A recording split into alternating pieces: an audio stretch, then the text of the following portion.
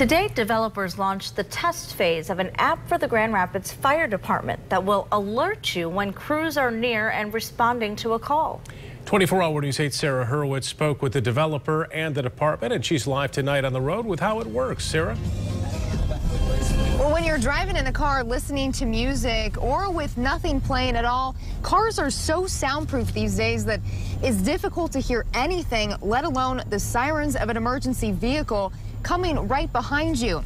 The app is designed to notify you on your cell phone or in your in-car stereo system. Just 50 feet behind this car, a fire truck blaring sirens. This test was done to prove how easy it is to not hear everything outside your car. Whether it's they're just not hearing us, these sirens are pretty loud. I don't know how they don't, but like I say, they're kind of in their own world.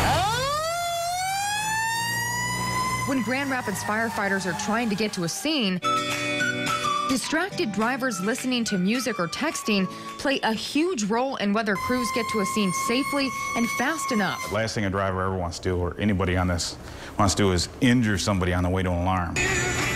Caution, emergency vehicle approaching. If you're playing music or on a call, a notification from this app called Hoss Alert will notify you when an emergency vehicle is responding to a call and has their sirens on nearby. I was riding a motorcycle, I had my helmet on, I was going to an intersection in Chicago, and I was nearly hit by an ambulance coming across traffic. Had its lights and sirens on, I just didn't hear it. That near miss spurred Chicago-based developer Corey Haas into action. Once we dug in and started looking at the numbers, we realized how expensive this issue is, how many incidents actually happen every year. Caution, emergency vehicle approaching. A pilot program Grand Rapids Fire and Hoss Alert are launching to keep everyone safe on the road, so emergency crews can effectively do their jobs.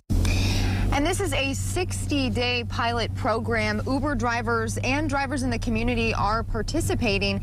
And if you would like to test out the app, we will have a link to that on our website, woodtv.com. Live in Grand Rapids, Sarah Hurwitz, 24-Hour News 8.